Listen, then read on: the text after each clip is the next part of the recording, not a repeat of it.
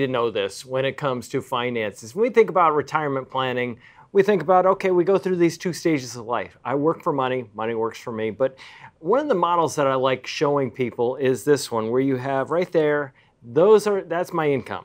Now, when we look at income, we say, okay, whatever your income is, there it is. Down here, you have expenses. Now, as life goes on, what ends up happening is income goes down because you retire, right? But your expenses go on.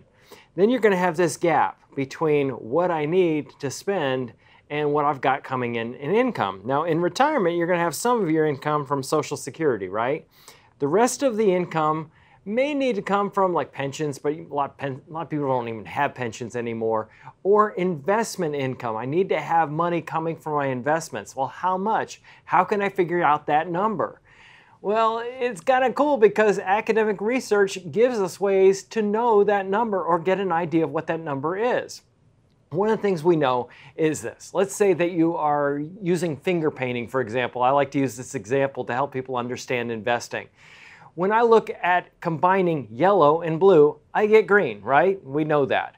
Well, the same thing with investing. If I know what areas of the market you're exposed to in your portfolio, I can give you an idea of what the return is.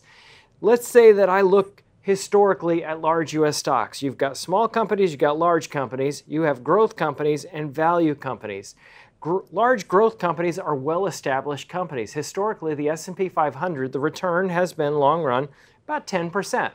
Well, if we look at small growth companies, it's about 12%. If we look at large value, about 11%, and small value, some in the neighborhood of 13, 14% has been the return. Well, let's say I'm talking about my yellow versus blue and combining them together and I get green, right? Well, if I combine these asset categories right here, what happens is I know that my expected return ought to be somewhere in between those two numbers. Now, if I know how much I have in each of these areas, both in U.S. and international markets, I can get an idea of what that amount of money that I'm putting away and how much I have accumulated so far, how much it will likely grow to. And if I know how much it grows to, I can tell you how much income I can take from that. So therefore, it's really important to understand that there's academic research that can give us these numbers or give us an idea of how much we might likely have in the future.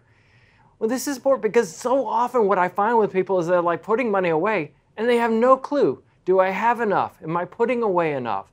Am I going to have enough? This is a way of knowing that. And if this is not how you're approaching financial planning for the future, you may want to take a second look at how you're going about this process.